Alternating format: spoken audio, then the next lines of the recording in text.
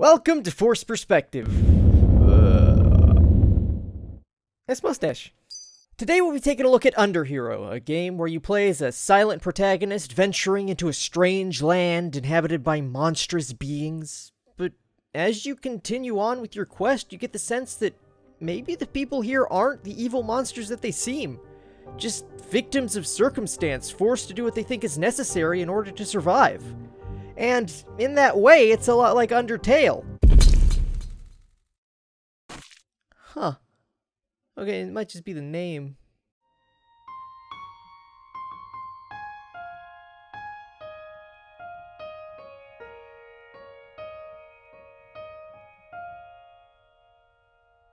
A masked kid, one of the closest and most loyal of Lord Stitch's minions, succeeds in single-handedly vanquishing the hero, and with minimal collateral damage.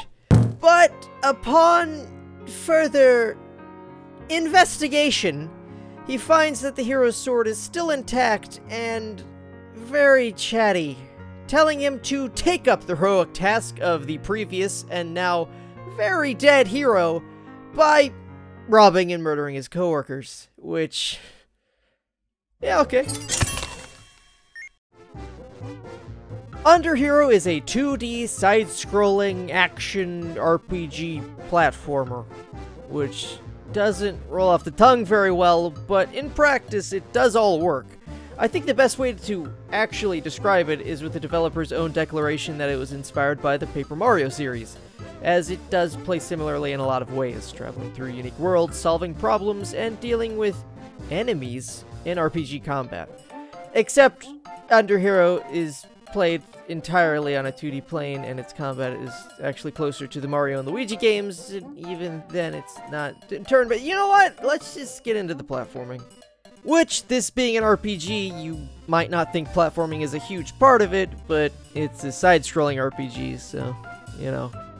And overall, the platforming is good. It's not very complex or challenging. Failing a jump doesn't kill you, it just takes away some health and sends you back to the previous platform. Plus, the hoodie shoot allows you to correct any messed up jumps, so you're pretty safe. And while I personally would have liked a bit more challenge, the controls are responsive, and the jumping feels good. It's well weighted, so there's not many things to complain about. Not none, though. Alright, here's the thing.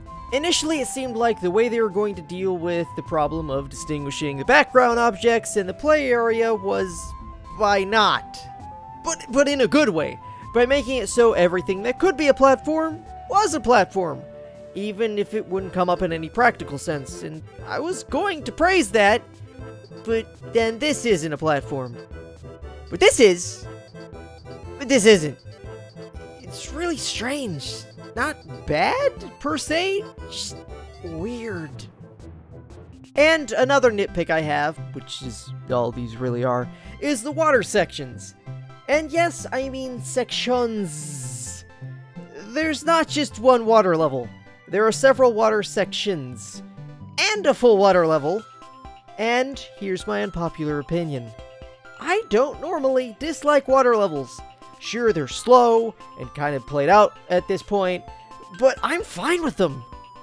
Normally. And it's difficult to put my finger on what I don't like here, but I think my main problem with these underwater segments is that they're segmented out. Instead of being able to buckle in for one differently paced level, you keep transitioning in and out of these obnoxiously slow water parts. You can't plan for it. You just have to deal with it. And I don't like that. I really don't like that. But it is what it is. And it's not like there's water everywhere. Just sort of feels like it. And to their credit, they made these sonic spin dash vortex things to help you get through the water maze faster. Water maze? I don't know what to feel. Well, at the very least, it's a nice example of the way they vary up the platforming, meaning that the platforming options don't change throughout the game. You don't unlock different mobility abilities. No double jumps or wall jumps or any other jumps. You get to one. And it's good enough. The changing of level design and scenery throughout the worlds, combined with the few little diversions like the water vortex things, are enough to keep things from getting stale. They are more than the sum of their parts, and make the platforming consistently entertaining. Although, in retrospect, maybe the water maze wasn't the nicest of examples. But it was the most prevalent. I think it still counts. And with that done, we get to what makes up the rest of the game's bulk, the combat, which has a lot going for it. Underhero's combat system is really interesting. The way it works is once you come in contact with an enemy in the world, you transition pretty seamlessly into a battle screen where you have a constantly replenishing amount of stamina that can be used to do different attacks. You can do a quick and effective sword slash, a slow and stamina-intensive but highly damaging hammer strike, or bring out a slingshot for precisely aimed long-range but less damaging shots. And all of that is fine and dandy, but what I enjoy the most is how you deal with your enemy's attacks. Each enemy type has a small set of attacks that each have a different little telegraph, and you can avoid those attacks by reading these telegraphs and either jumping or ducking at the right time, depending on which attack it is. In addition, you can also use your shield to block most attacks at the cost of its durability, eventually causing it to break. But even then, if you use the shield at the exact moment an attack hits, you will parry, causing a stun for your enemy and no durability loss. And having that control over the damage you take, well, I can't say it adds an immense amount of depth or anything. It does make what could have very easily just been the standard turn-based fare much more engaging and enjoyable. The only thing I will say against the combat is that near the end of each world, fighting some of the enemies just becomes busy work. You fought them so many times that there isn't anything to it anymore. Some added varieties of enemies, or even spacing out the more common, already existing enemies out more, I think would have added a lot. But even then, you can avoid the fights by bribing them. See, I checked a bit ago. I know what I'm about. Also, you don't get as much XP when you bribe them, and the level up options are just really enticing. Okay, they're actually pretty lackluster. Health, stamina, or damage, but I gotta get something out of this. Plus, I can use that gold that I didn't use to bribe those people, thus sparing their lives, and purchase upgrades that are slightly more interesting. Well, 3 of them are more interesting. When you have their 2 identical counterparts that you have to find or earn elsewhere. These 3 are pretty cool. When you have all 9 of them. Let's just move on to the bosses, which, oh boy, this is gonna be fun. Unironically, the boss fights in this are fantastic.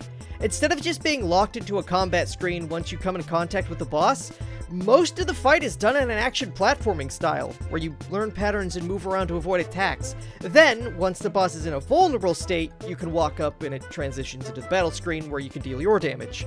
It combines what you would expect in a boss fight from both its RPG and action platformer side, and it does it so smoothly.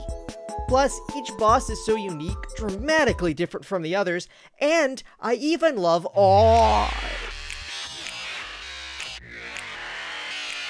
most of their music. The boss fights really are a big part of what makes Underhero shine. Even the mini-bosses are good. I love it. And the best part is, the bosses are packaged with the rest of a high-quality game. Sure, it has problems, I have my nitpicks, but overall, this is the type of game you don't see that often, and it's executed really well. The gameplay's good, the story's fun, the art style is charming, and even the dialogue, which I was a little iffy on at first, it's written in a self-horror style that I've seen done badly enough to be kind of hesitant towards, but it grew on me. By the end of the game, any trepidation I had was gone. This is a great game.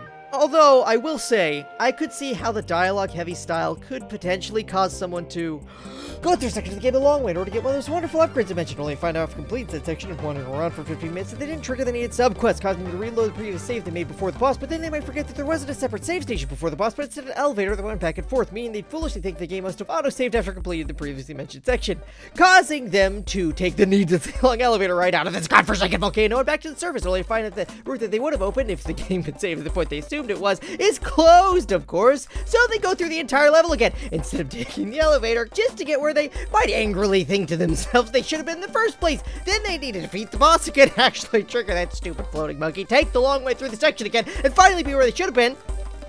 An hour ago. Who would be dumb enough to do that?